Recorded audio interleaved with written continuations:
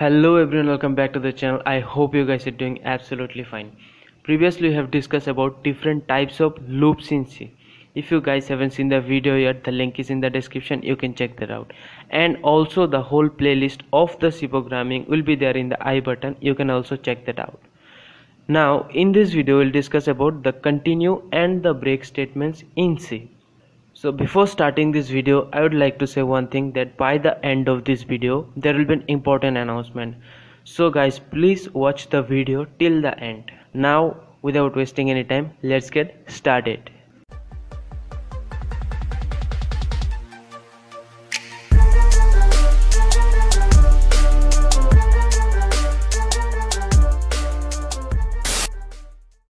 Our first topic is continue statement. Now what is continue statement? The continue statement in C programming forces the next iteration of the loop to take place, keeping any part of the code. Basically the continue statement allows to execute any particular iteration of the loop, skipping any part of the code.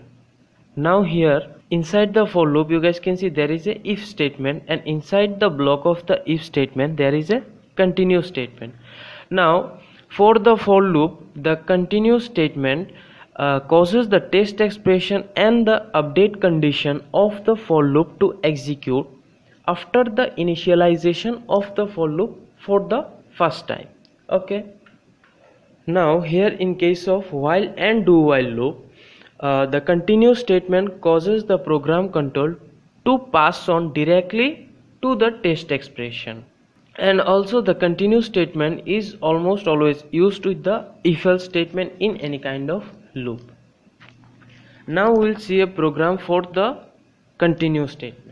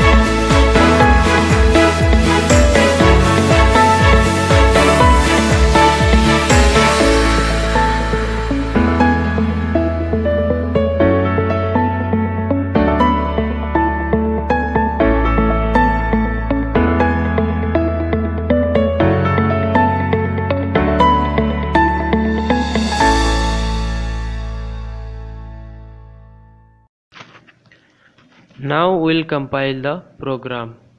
It is showing that enter num1 for suppose 2 plus 4 plus minus 10 plus 2 minus 5.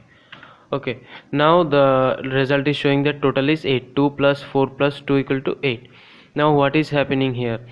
Inside the main function we have defined 3 variables of integer type, that is I, j, and have initialized sum equal to 0. Now we have used a for loop here.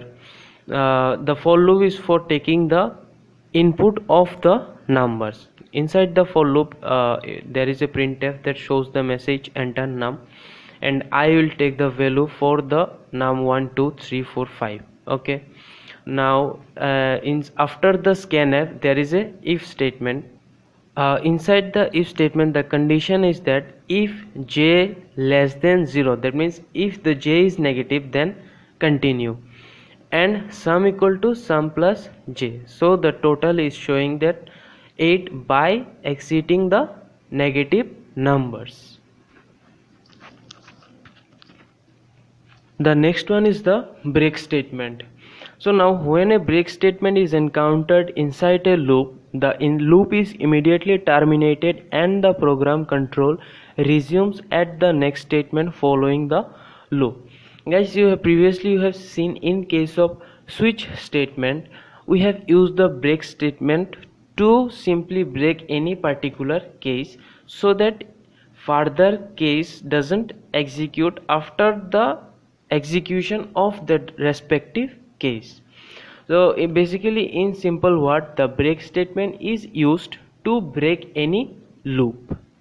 Okay, now if we are using any nested loop, the break statement will stop the execution of the innermost loop and start executing the next line of the code after the block. Okay, now here in the flow diagram you guys can see that after initialization of any loop, when the conditional code, that means the condition satisfies true, the loop continues, and if the false, the program control passes on to the next statement.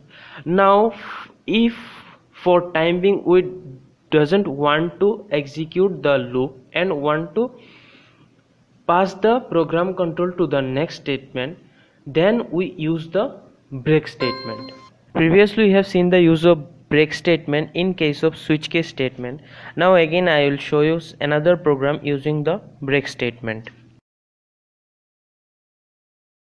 Now if we take the previous example and change the continue to break and then compile it, enter num1 5 plus 6 plus 1 plus minus 10. Okay, the total is 12. That means when the value of j is getting negative, the break statement terminates the loop and it does not take any value further and shows the sum, that is 12, 5 plus 6 plus 1. Okay,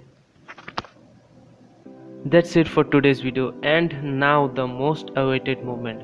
The announcement is that very soon we, the Smart Pathshala team, is going to organize a mega online quiz contest.